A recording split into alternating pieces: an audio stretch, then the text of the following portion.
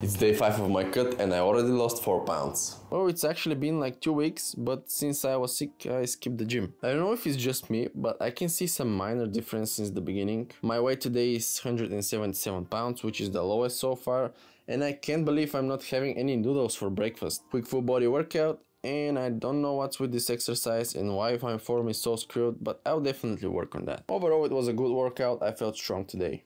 No, this is not a small plate.